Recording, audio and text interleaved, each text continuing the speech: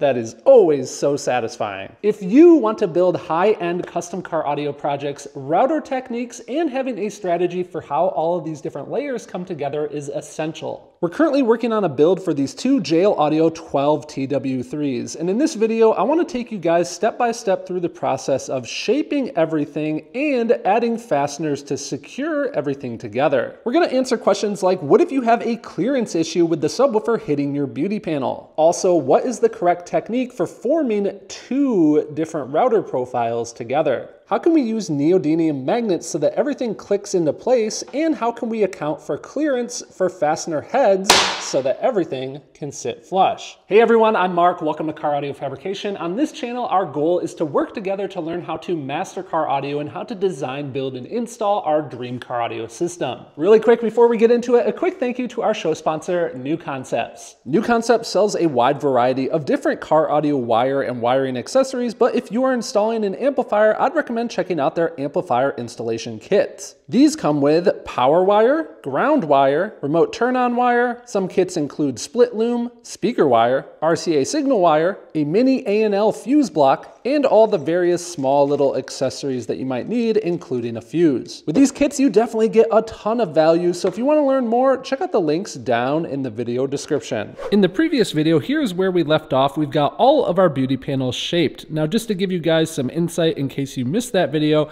I have a trim ring here, and the point of this trim ring is to hide several different fastener locations. You can see all those holes there. You've also got the main baffle board. This is going to trim out around the subwoofers.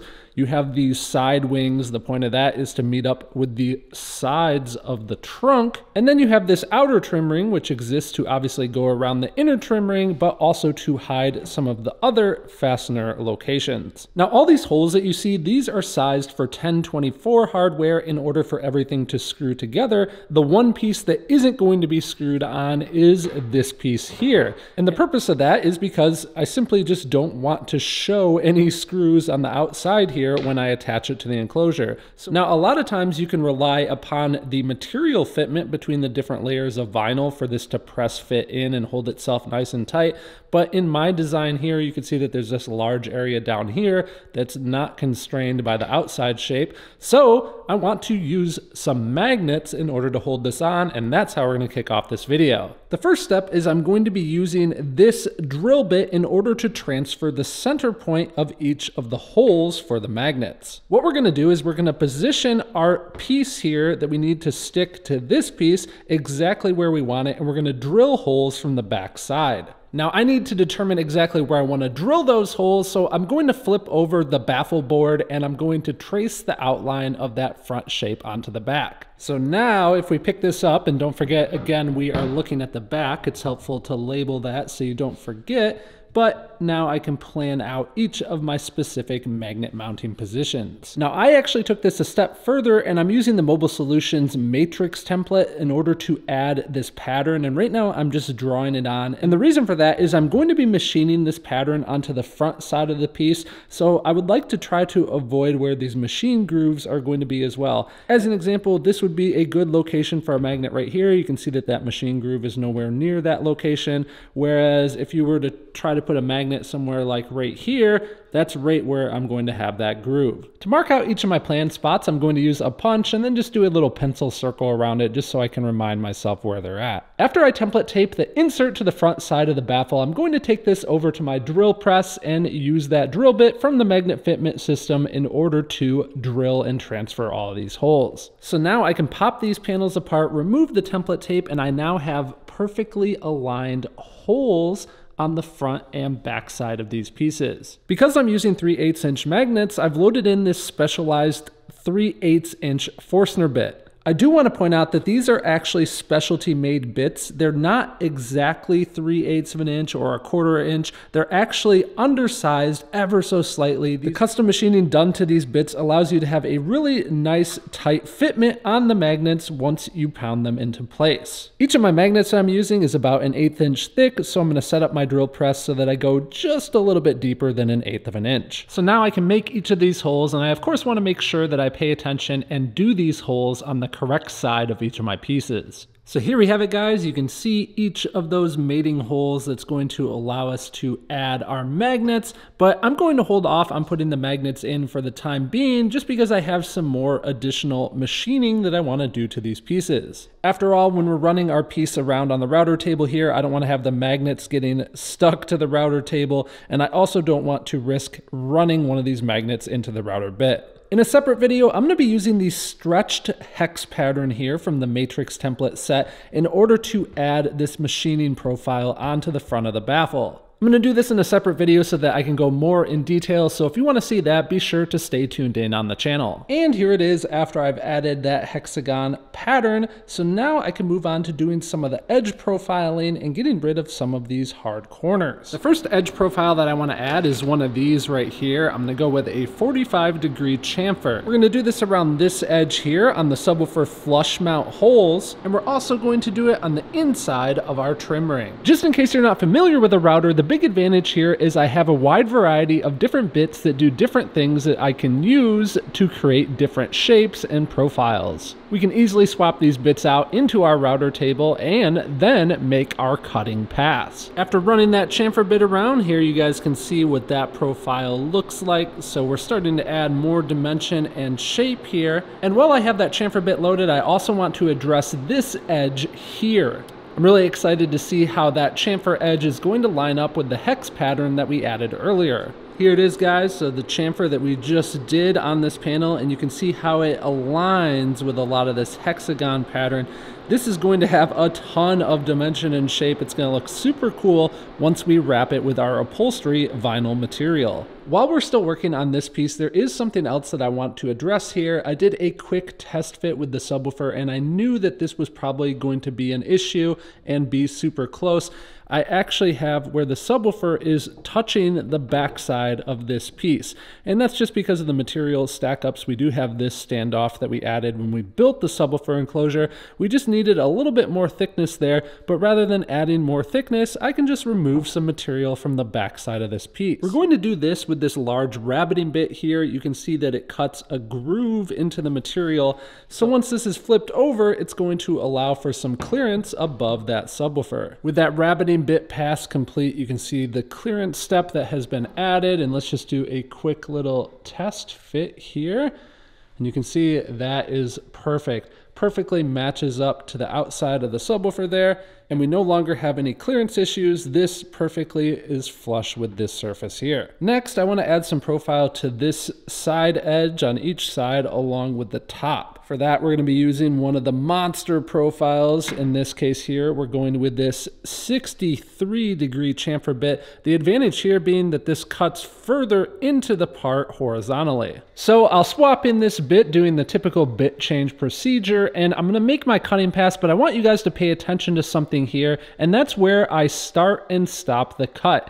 I want to make sure that I don't extend this profile around to the bottom of the piece, so I'm going to be really careful as I come up on the end here to stop perpendicular to that corner. What I mean by that is if you imagine the exact center axis of this router bit, I want that point to be perfectly in line with this line here. By doing it that way, this is what the bottom of this profile looks like. It just stops here rather than wrapping and continuing around the bottom edge. So now you can get a feel for how all of this shape is coming together. In fact, if we line up all these panels together, you can really start to see how all of this shape is adding a ton of dimension and really making this panel look one of a kind. Now, we're not done yet though. There's a couple more important details we need to add. I want to soften up the outside corners of this with a small radius bit, and we also have one more extremely important router bit pass that we need to do on the back side of these pieces. And don't forget, I'm also going to be showing you guys a little bit later how we continue to add all of our fastener locations. In the meantime, I used this small 1/8 inch round over bit. This just slightly rounds out the corner, as you can see on my test piece here. So I use this around all of these edges. I'll show you guys the machining process here. Even though this is a very small radius, it's just going to give me much more of a finished look once I wrap the upholstery materials around it. Hard corners are not really a thing inside interior geometry of a vehicle, so adding these soft corners is just going to make everything look more refined. So I've even softened up those corners on pieces that you'll never really see, just for the sake of giving them more of a finished feel if you are taking this apart.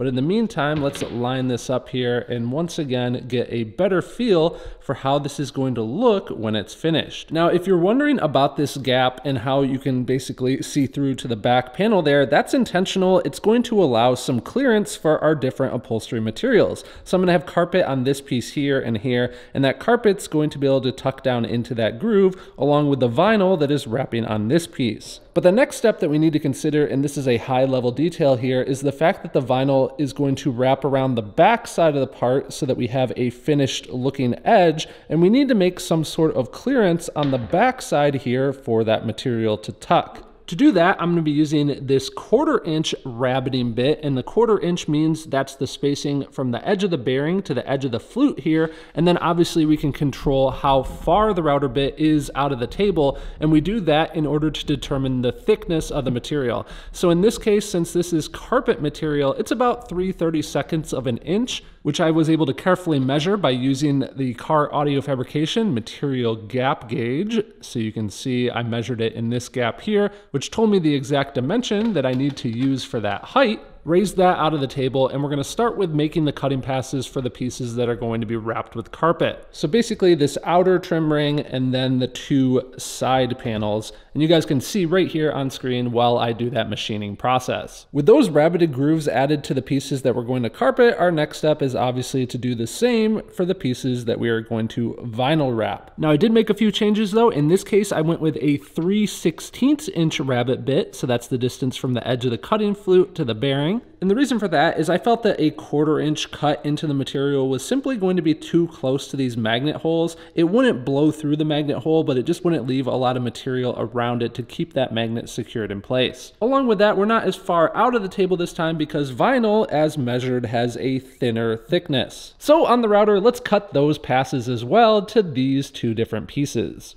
I'm going to hold off on showing you guys the front side of the finished assembly for just a few minutes here, but we've got all these rabbited spaces added for our material compensation. Now we need to add all of our fasteners. I'm going to kind of breeze through this because it's pretty self-explanatory, but we're going to be using these threaded inserts along with machine screws in order to secure everything together. The reason we do that rather than just using wood screws or something like that is it allows us to easily take these panels apart multiple times without damaging the quality of the threads.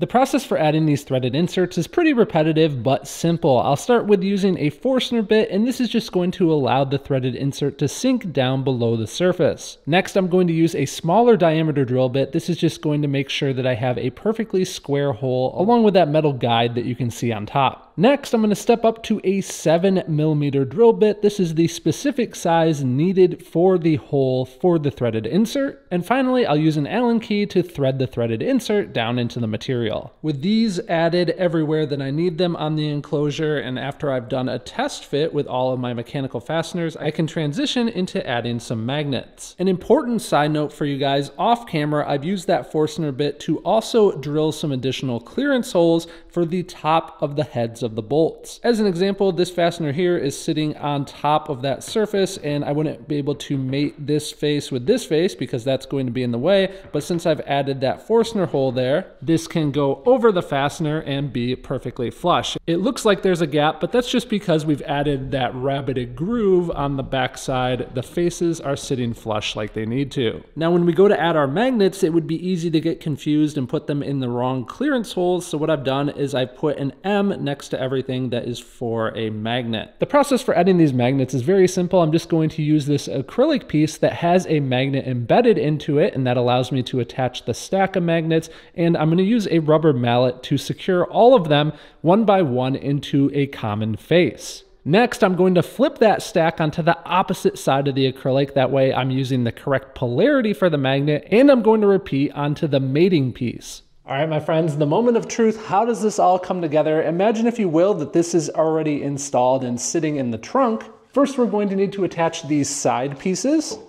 These attach with these 2 1024 screws on each side, obviously. Let's slide this out of the way and make our next part of our assembly, which is attaching this outer trim ring to the inside baffle piece. So these 2 pieces are now secured together with 5 different fasteners, and this will be an assembly. We would obviously install the subwoofers, and then this is now going to mount onto the box. There we go. So that assembly is now held on by 10 different fasteners.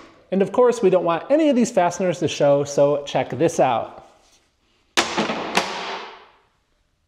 Boom. Now, with some of the teaser pictures that I've been posting online, people have been asking, don't these panels block the sound? I think we're definitely going to have to do some testing once everything is installed, so be sure to tune into the channel for the rest of this project. Don't forget, I have tons of other car audio content here on this channel. I'd love to have you as a subscriber, and also don't forget that next time you need an amplifier wiring kit for your project, be sure to check out our sponsor, New Concepts. You can learn more at the link down in the video description. A big thanks to them along with Jerry and the rest of the Patreon membership team, and of course, thank you to you for tuning in and watching.